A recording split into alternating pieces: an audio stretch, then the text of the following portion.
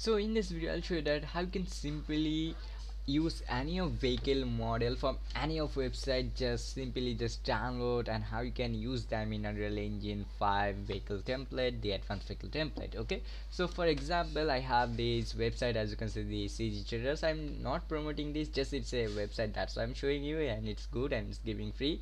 So as you can see, I find these Mustang GT.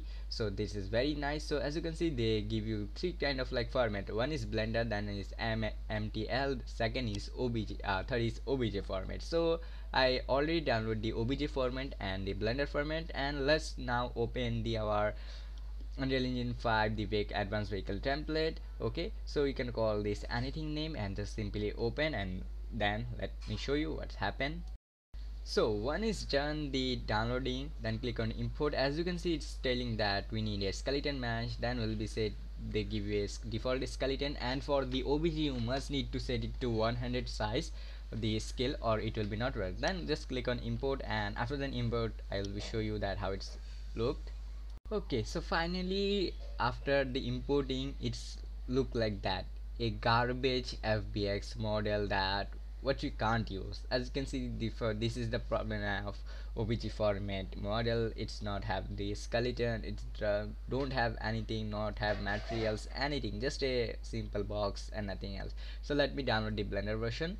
So after that Blender version, just click on import and just get in your Blender. So after then I just remove the walls, and also we need to set up the vehicle to a middle position so we can use that. Also we need to make sure that the vehicle is minus the 90 degree is in axle in it's 90 degrees. So after that you need to simply just select the whole stuff and just give it a location goodly. So if you think that yeah it's done, so what you need to do, then just click on export and set it to a FBX, or you can set a OBJ file, then click on import, and yep, it's look like this. So then you need to just click on import after the selecting everything 100 scale.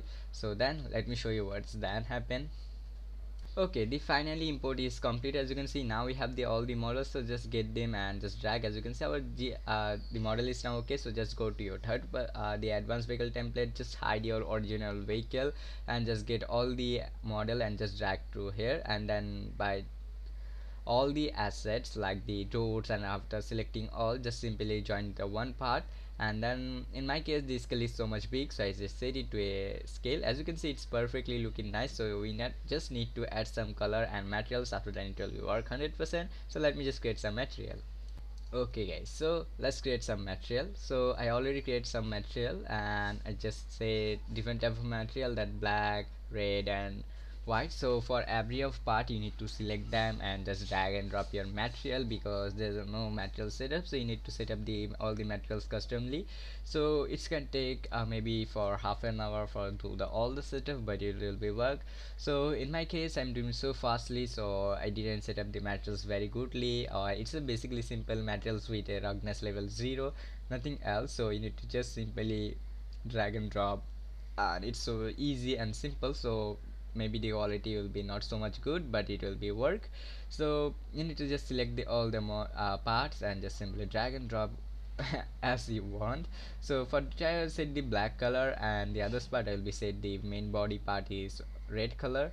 Okay, all the bumpers and everything to red color, and for the lights I will be set the white and the orange color, so it will be look some nice. So yeah, as you can see the model is now ready, so we can simply drag and drop. So as you can see, it's quite enough good. If we now just drag and drop our model, so we can see that how it's looking very good.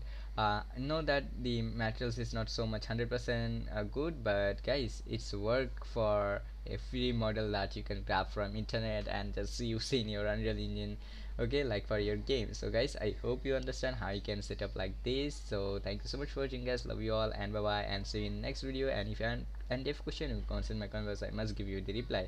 So bye bye and see you in next video.